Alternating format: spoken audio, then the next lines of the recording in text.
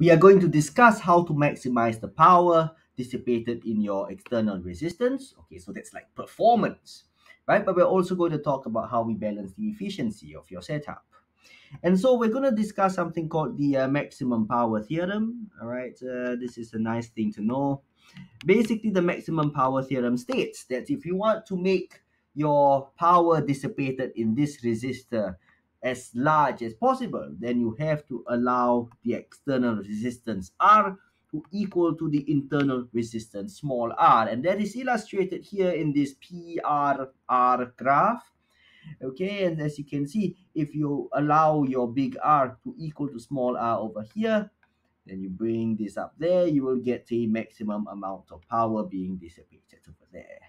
Okay, there is, of course, a mathematical reason why this is the case, but we will not discuss that in the scope of this video. It's not required in the A levels. And so there you go. Now, however, let us now talk about efficiency.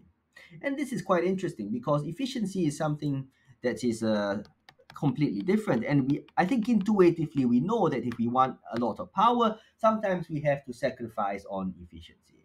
So suppose we have a current I in this circuit, then efficiency is the useful output over the total input. Now, assuming that the output or the useful output is, of course, how much power you can get in your external resistor, then that of course will be I squared times big R, and the total power consumed is I squared big R plus I squared small r. If you cancel away all the I squareds, you will get a nice expression for the efficiency, R over R plus R.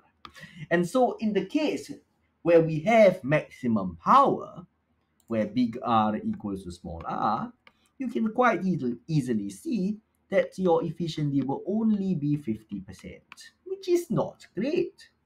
In fact, how you should maximize your efficiency, you can see, all right, you can allow big R to be a lot greater than small r, and in which case your efficiency will this fraction over here will tend towards 1, which means it tends towards 100%. You'll never get there, but you'll get pretty close if your big R is very much larger than your small r. And so now we know the two conditions for power and efficiency, but you see there is a trade-off, because if you make R very large, then you're essentially going this way on the curve, which means that you are sacrificing on power. And so it turns out that you will always place your circuit somewhere on this part of the curve, right? If you move this way, you are choosing power. If you move that way, you are choosing, of course, efficiency.